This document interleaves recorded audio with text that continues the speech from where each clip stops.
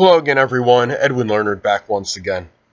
This YouTube segment, I want to talk about the fact that we had no Powerball winners in last night's drawing. The drawing was for nearly $950 million, and it may very well, the amount may very well increase to $1.3 billion for Wednesday's drawing, which is the next one. Now, the odds of winning, as most of you may know, are very minuscule and they're astronomical. I mean, the odds are 1 in 292.2 million to win the big jackpot.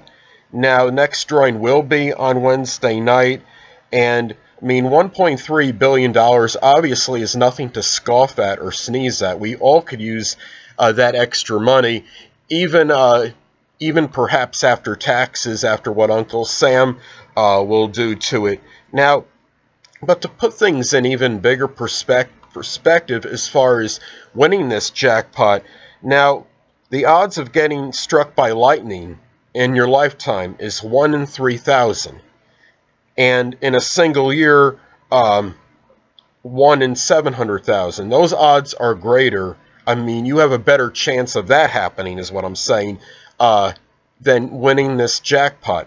Now, everybody has their own view on how much money they want to spend if they do take part in this jackpot, or in this Powerball drawing, I should say. You know, it doesn't pay to be a compulsive risk taker. I mean, my feeling is you only live one time. Maybe go for it, but just do it in small doses. I mean, some people may want to play 20 or 100, purchase 100 tickets. I mean, I wouldn't go over 5, but I guess a lot of this, of course, is proportionate with one's budget.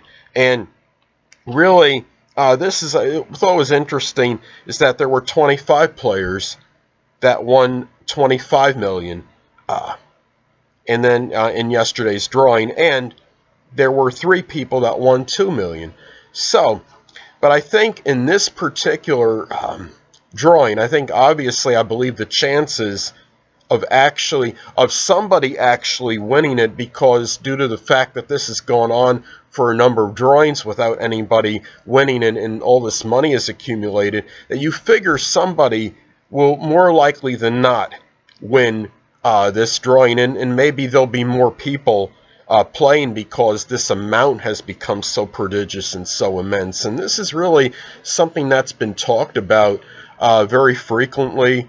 I've seen people on my Facebook page be talking about this, and they'll be joking and maybe being serious. Well, hey, make sure you give me some, or I'm going to share my numbers with you. You share yours with mine, and if I win, then you could win half, and just things like that. So it just really, this has been something that has been of a very strong, has figured prominently in many people's conversations and on the internet and so forth and so on. And I understand the excitement surrounding this, but as I stated before, the odds of winning this are just very minuscule, and I understand you got to be in it to win it.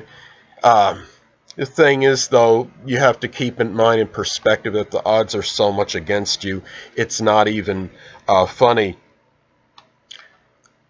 Somebody I was watching, I think somebody that figures prominently in this lotto drawing, said something like, "Who wants to be a billionaire?" I got kind of a kick out of that. Well, kind of a rhetorical statement, I guess. I think many people would want to be a billionaire. And the thing is, I encourage, I know most people won't see this video, but if you happen to see it and if you may win, I think the thing is to just be judicious with whatever with what you get. Money is money. I understand you can't take it with you when you go, and money can come and go very quickly. And the thing is, though, I understand $1.3 billion, though, will probably, whoever gets it, I imagine they're not going to squander all of it away before they die. And $1.3 billion is obviously nothing to scoff at or sneeze at, for that matter. And I really, what I want to close with is that I just wish everybody luck that sees this video. I think I might even play purchase one or two tickets myself, because you just never know until you try, right? Wasn't there a song by America? Some of you may have remembered this group. They were a famous, I believe, soft rock group from the 70s. And in that song it says, "You'll never know until you try." Well, I guess the same principle applies for the Powerball drawing for Wednesday. Well, anyway, people, this is Edwin Learnard, and until next time, stay well.